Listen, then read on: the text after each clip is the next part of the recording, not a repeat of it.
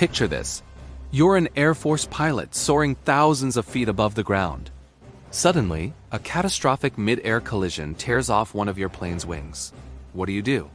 Well, if you're Israeli pilot Zivi Nedivi, you do the impossible.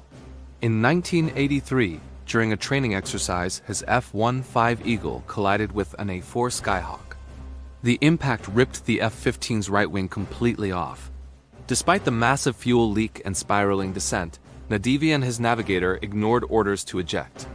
Unaware of the full extent of the damage, Nedivi engaged the afterburners, generating enough lift with the remaining wing and fuselage to regain control. He managed to land the crippled jet at twice the normal speed, only realizing the wing was gone after he'd safely shut down the engines. McDonnell Douglas, the plane's manufacturer, initially said this was aerodynamically impossible. Thanks for watching. If you want to know more mind-blowing military facts, make sure to hit that like button and subscribe for more hidden facts. We'll see you in the next one.